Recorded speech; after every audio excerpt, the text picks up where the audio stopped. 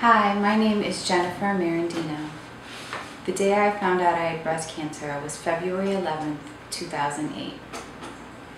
I had recently gone to see my gynecologist for my yearly PAP, and she noticed a small lump and recommended that I go see another doctor to have a mammogram and possibly an ultrasound. And I wasn't alarmed or alerted because this was something that I've been dealing with since I was 25. There always seemed to be a problem, and I would go get a mammogram and an ultrasound, and then it would come up inconclusive, so I wasn't scared, I wasn't nervous at all.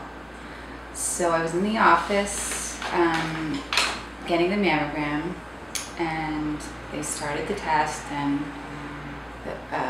the tech took a couple films, and then she left the room. And she did this a couple times, and then a doctor came in the room, and that had never happened to me before. And I definitely got a little nervous there. And then it took a few more films, and the doctor told me, you know, she's just trying to get the best images that she can, you know, and try not to worry. Easier said than done. And they wanted to definitely send me into the other room to get an ultrasound as well, just to be sure. So I went and did that, had the ultrasound, and when that was finished, I was walking down the hallway, and the doctor was there, and she was kind of leaning against the wall, I'll never forget, and she said, you know, I'm not 100% sure, but I think you have breast cancer. And I remember my stomach was just, sunk, and I was shaking and didn't know what to do, and they had sent me into another room to schedule an MRI, and I remember the way the woman spoke to me was as if I had cancer, and I had never heard that before. So that began my journey. My husband was out of town at the time, and I called and told him what she had said, and you know, we were just going to wait to hear for sure when we knew for sure. We couldn't just go by this one doctor saying she thought that it was. So we went and had the MRI done, and then we had core biopsy done, and along with this we were trying to pick out a breast surgeon and the hospital that we felt comfortable with. So we'd seen a few doctors here and there, and on our third try we saw Dr. Alexander here at Memorial Sloan Kettering, and we were very pleased. She gave us a hug when she walked in the room, and we knew that was right for us. So sweet. So once they determined that it was breast cancer, after all these tests were done, I decided to have a double mastectomy. They recommended a single, but I wanted to have a double. I didn't want to have to deal with this again every 6 months, having the other one checked out, so I opted for a double. So I had a double mastectomy, and they found 3 tumors in my right breast, and 12 of the 22 lymph nodes they had pulled out were also cancer. So I had 15 tumors, which put me at stage 3B. So after that, I had chemo, 4 months of chemotherapy, 5 weeks of radiation, and during this time I was off from work on disability. So I was out of work for about 7 or so months. And in about, I don't know, I think it was like November, I re-entered the workforce, and it was very difficult. I felt different than everybody else. I felt like I knew something that everybody else didn't know, and it's very hard to describe how I felt. But over time, things did get better.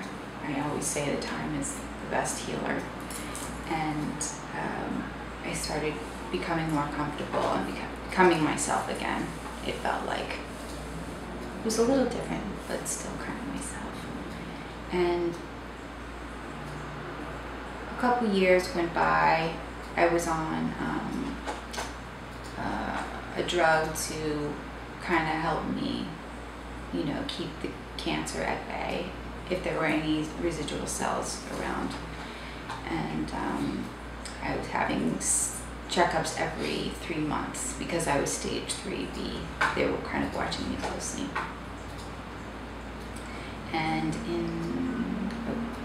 I would say towards the end of 2009, beginning of 2010, I started noticing something. When I would lean against the counter, the lymph nodes in my groin were sensitive, and this was something that happened for the first time.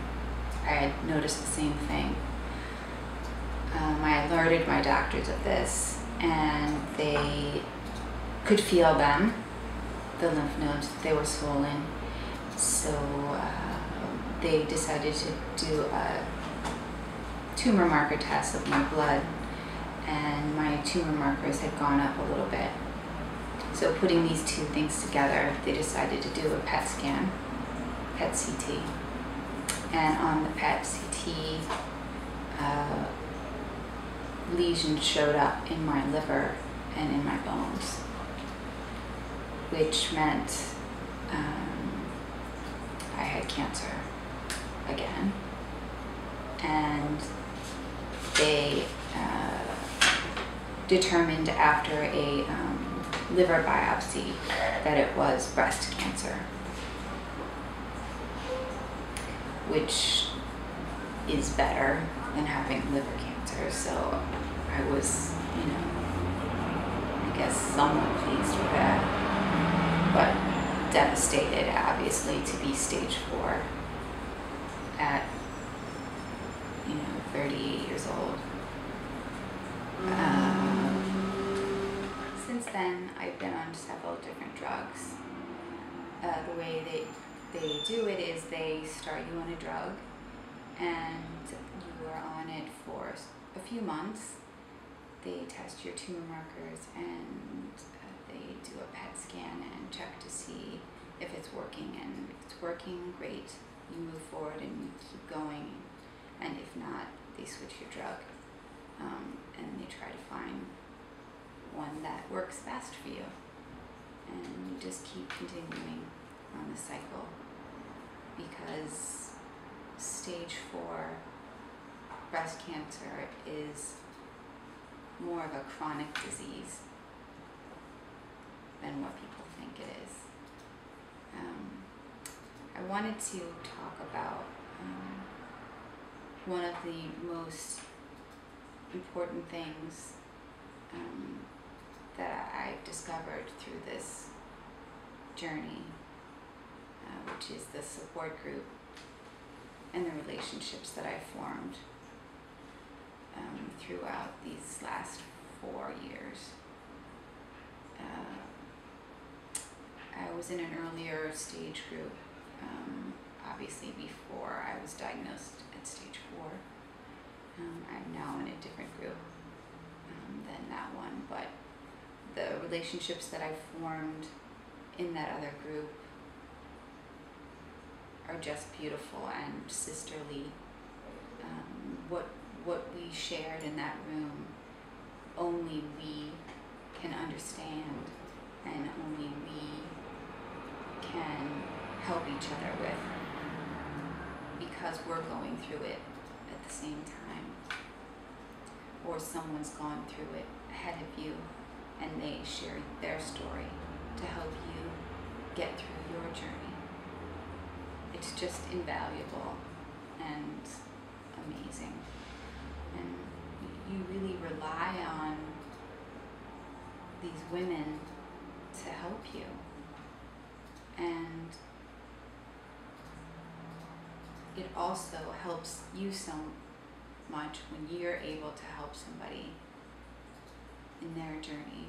Someone new comes in, they ask you questions, and if you're able to just say one thing that helps them, it really changes everything. It's important. So this journey, although very difficult, beyond difficult,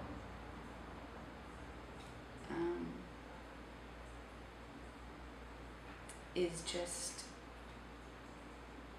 one that I wanted to share with you, and hopefully you can get something out of it. Maybe share it with somebody that you love to help them. And that's my